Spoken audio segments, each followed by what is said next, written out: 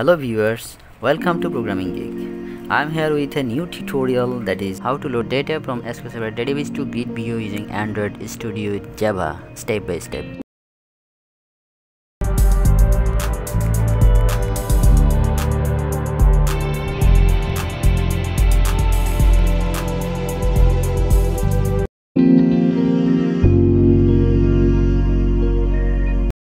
This is the directory G Android tutorial folder. Here I will create Android application.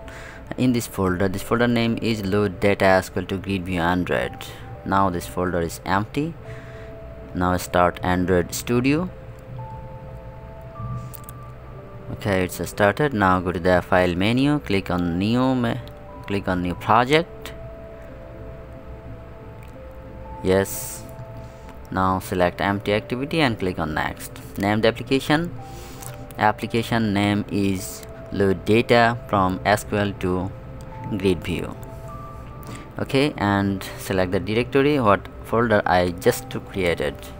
Load data SQL to GridView Android. Click on OK. Yes, the directory is selected. The directory is now empty. Click on finish. Yes, now see that the Android application is created in the directory G Android tutorial folder and load data SQL to GridView. Okay, now the application is empty.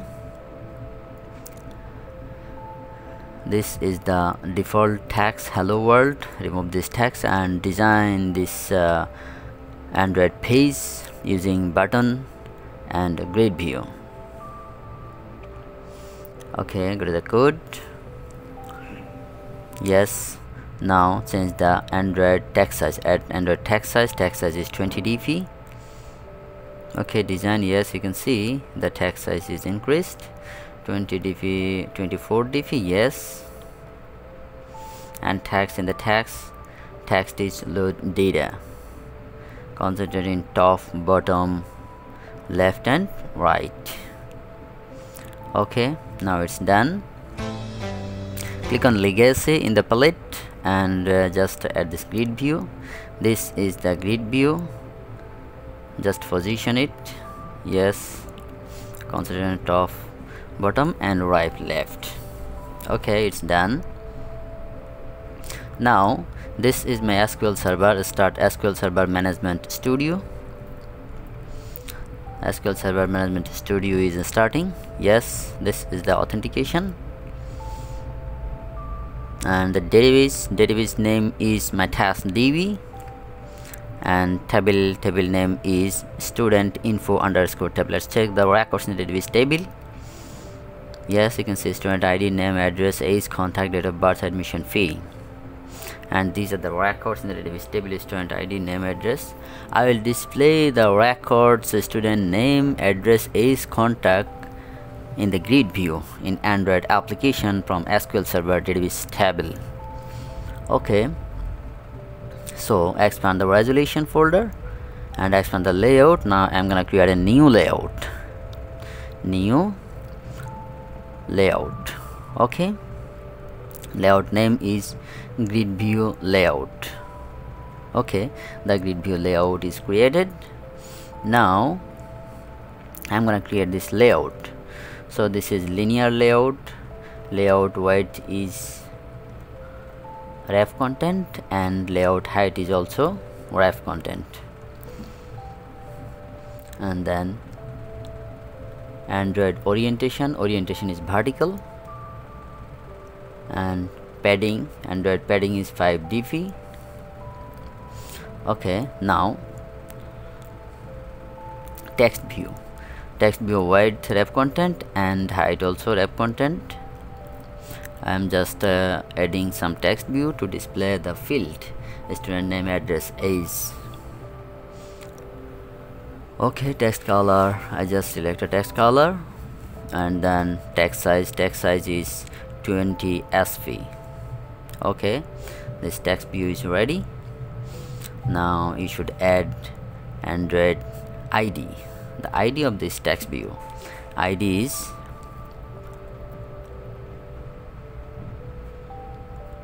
this one for student name. So ID is student name. Just copy this text view and paste. One more. Okay, now let's check the record. Student name, then address is contact. Okay, so add one more text view. Yes, second one for address, third one for age, and fourth one for contact. Okay, the layout is ready. Now go to the main activity.java. Yes, this is the button ID is change the button ID is button load. Okay, now go to the main activity, click on refactor. Yes, button load. Okay, now this is the grid view. Add a column, Android GridView column, number of column 3. It will display 3 columns in grid view. Okay, now button, declaring button btn load equal to button, and find view id r.id.button load. This is my button id, button load. Okay, now declare grid view list equal to grid view, find view id r.id dot grid view id. Let's check the grid view id, activity main.xml. Okay, this is the design. Put the grid view id is grid view 1. Okay, go to the main activity r.id.gridview1. Okay, it's done. Now btn load dot set on click listener, first break, neo view dot on click listener. Yes, now the click event is added. Now I'm gonna add suppress lint. Suppress lint is the out of event. Suppress lint new FEI. Suppress lint used to display the exception. Okay, now public connection. I'm gonna create a class, con class, to connect with the SQL Server database table using connection string. So con class, now string IP, variable IP is SQL Server IP. Port is default port is 1433. If you change the SQL Server port, you should put your SQL Server port. Okay, now see that database name is my test db. Okay, now put the database name, my test db, and username is SA, password is SQL Server login password. Okay, now strict mode dot thread policy p equal to neo strict mode dot thread policy dot builder dot formital dot build. Now strict mode dot set thread policy is p. Okay, now connection con equal to default connection is null. Now I'm gonna declaring connection URL and a string variable. Con URL equal to also null. Now adding try catch exception ex log dot e. Now string error message set error x dot exception x dot get message. Okay, now in that try, adding a class dot for name is net dot source force. Put the syntax and character accurately. Net dot source force dot zds dot zdbc dot driver. Now con URL is, you can copy this connection URL from the description box below. Con URL is zdbc colon zds colon SQL Server colon and double slash. plus sign, IP plus sign, and then port, and then database name equal to database name is database name what I declared, database name, then user equal to username is SAUN, I declared variable UN for username, and password pass. Okay, double quotation, semicolon. Okay, now con equal to driver manager dot get connection con URL. Okay, it's done. Finally return the connection con, return con. Okay, now in this on click event just write list map string, this is array string, data equal to new array list, just copy map string in this array list, yes, semicolon. Now try catch, copy the catch, yes, catch exception, yes, okay, it's same, declare connection connect, and simple adapter. I'll use simple adapter in the button click event to load data in GridView, simple adapter. Now try in the try connect equal to con class, what class I just created, con class.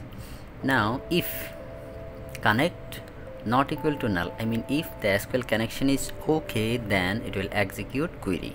So let's declare the query, string query equal to select star from my table name is student info underscore tab, so table name student info underscore tab. Okay, I'll display all the result of student info tab in GridView. So statement SQL to connect dot create statement is created. Now result set equal to st dot execute query, my query is string query, you can see query. Okay, now adding while loop, while result set dot next, oh yes, next. Now map string, this is also array list, string table tab, I just declared tab array, new hash map, yes. Now tab dot food, student name is column name, student name, result set dot get string, column label is student name, this student name is database table column name, and this one is layout, GridView layout column name. Okay, text view name, this one for address, this one for age, and this one for contact, SQL Server database table column name, column label. Okay, data dot add tab, finally add a string array from and to, from student name, address, age, oh syntax error, yes, age, contact, this is from database table column name, and to integer 2 equal to, this is text view id, r dot id dot student name, this is text view id in the GridView layout. See that the student name, address, age, contact. I have kept it similar to understand you perfectly and to avoid error. Okay, r.id.address and age and contact. Okay, it's done.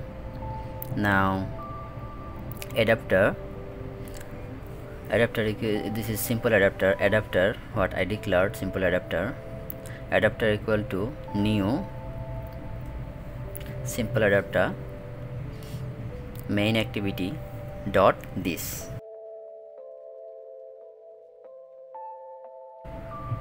then data, then r dot layout, then layout I what layout I created, GridView layout, then from and to. Okay, now list dot set adapter. Okay, it's done. Now go to the application. This is the directory. Open the F folder, open the library folder. Now this folder is empty. You have to download this jar file. To go to the to download this jar file, go to the link in the description box below. Just put this file JDS 1.3.1.jar file in the library folder, and then go to the file menu, project structure, click on dependency, and then click on F, add a dependency, click on plus sign to add a jar dependency.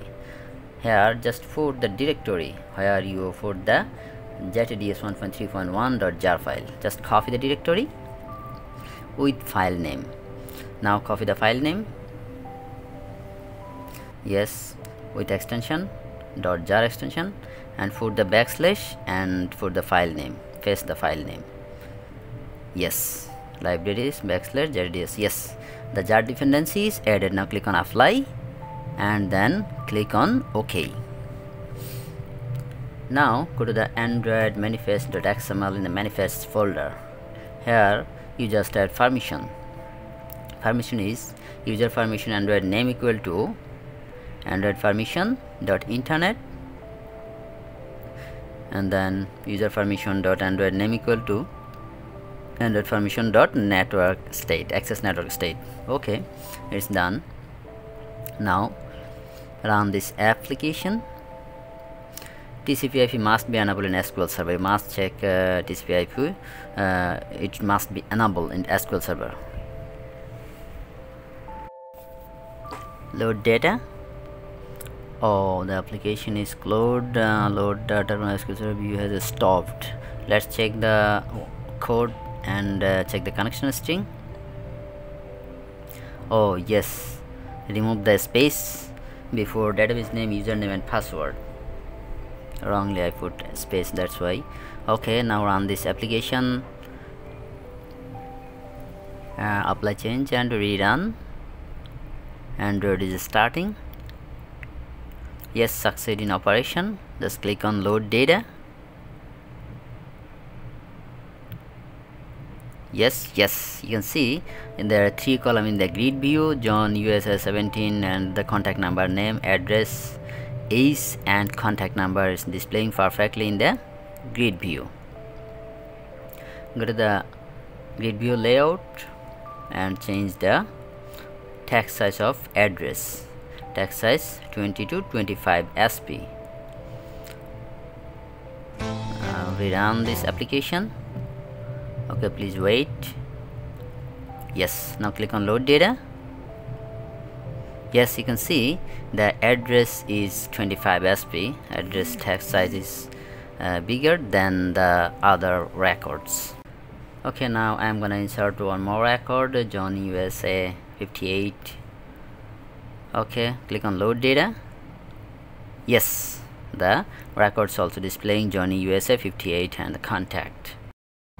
Thanks for watching this tutorial.